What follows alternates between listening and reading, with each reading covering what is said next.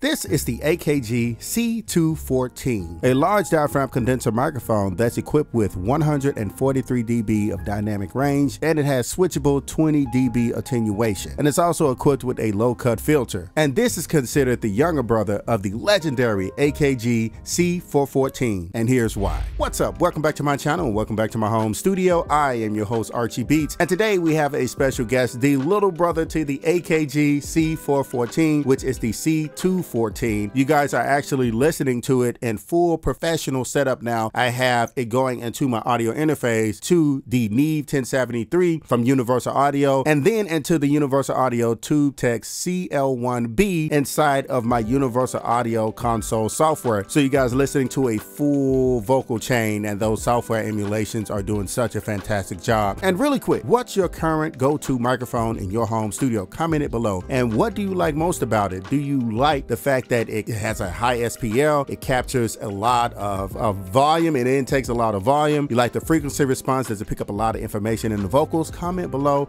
and tell me what you like about it. And this is why I like doing these videos. I do the entire video with the microphone. So we're gonna break this video up into 3 parts. We're gonna talk about the key highlights and some tech specs, and then we're gonna do an audio test. You already hear the talk test, but we're gonna do a sing test with the microphone itself, and then process into the processing that you guys hear now. Acapella vocals, of course, and the only thing that we're adding to what you guys hear now is going to be the Universal Audio Hitsville reverb chamber, which it sounds really amazing. And if you're interested in anything that you've seen in my home studio, be sure to check the description below. I have everything listed down there, and I also have other gear that could possibly help you on your creative journey. Also, if you're interested in this microphone, I have it listed down there as well. And if you like videos like this, don't forget to subscribe and hit the notification bell so you won't miss any other videos. AKG did reach out to me, and they wanted to send me this microphone, and of course I agree. So they have no opinion on what I say about this microphone in this video, but as you guys can hear, it's a tool, and it's a very helpful tool. I really like the way this microphone sounds. First of all, what's the price for this microphone? It's around $500, and the big brother is over $1,000, so it's a lot more expensive. That's cut into half, which is really worth it to me. This microphone is equipped with 143 dB of dynamic range for uncompressed and natural transients, which we all love. We need those natural transients in that voice or whatever instrument you're recording. It has a 1-inch capsule inside of here, and the cool thing about the C214 capsule, it is an integrated capsule suspension that reduces mechanical noise and resonance for greater sonic accuracy. So you don't have to worry about any type of mechanical noise when it comes to capturing those great vocal and instrument performances. It's also equipped with a double mesh all metal protected capsule. This microphone was designed with a scratch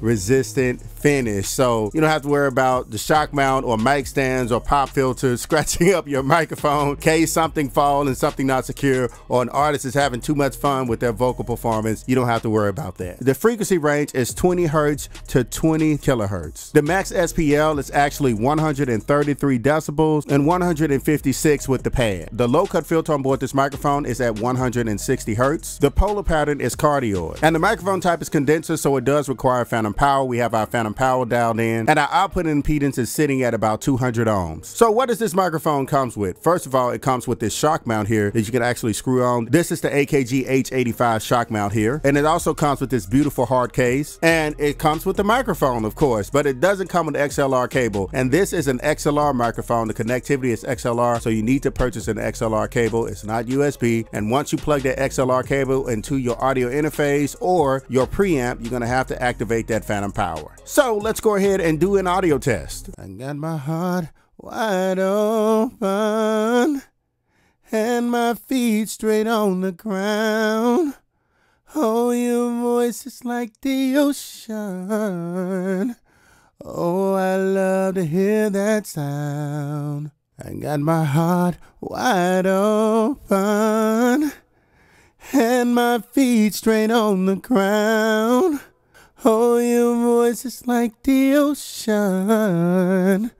Oh, I love to hear that sound. So my final thoughts. First, this microphone is for anyone that's creating music. This is actually a really versatile microphone. It doesn't matter about your vocal range, tenor, alto, soprano. It fits many vocals. This microphone has always been one of my studio favorites. Whenever you go to a recording studio, they will have the C414 and the C214 in a locker, and it works well on acoustic instruments, guitars, and things like that, and horns, room mics. These microphones do really well on drum overheads. Just amazing sounding microphone, and it captures the right amount of detail. Even if you're a podcaster and you want a condenser microphone, this will be really a safe play. And if you have any questions about the AKG C214, be sure to comment it below. I'll be happy to answer your questions. I have 15 years experience with AKG microphones, and they are always a safe play with anything, vocals, instruments. So whatever question you have, be sure to comment it below. And keep in mind, you don't need expensive gear to create great music. Just get out there and make something that you are proud of. Don't forget to subscribe to my channel, hit the notification bell so you won't miss any other videos.